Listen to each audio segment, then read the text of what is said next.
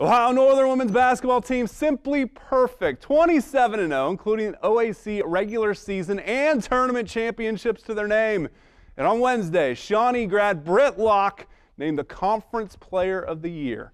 The Bears were rewarded with a first-round tournament home game tonight and second round if they can win tomorrow, welcoming Lakeland to town, a squad from Wisconsin. And the Bears fired up to host an NCAA tournament game. Fast break it is. Locke to Jenna Dirksen. Nice move. Elbow jumper goes. Then it's Locke running the floor. Again, passing to Dirksen.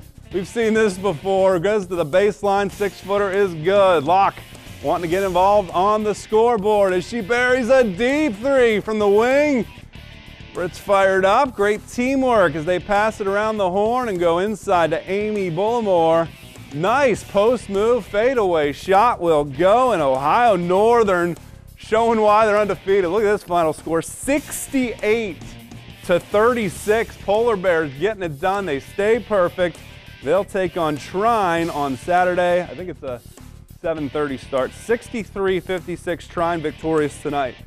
So that will be ONU's next.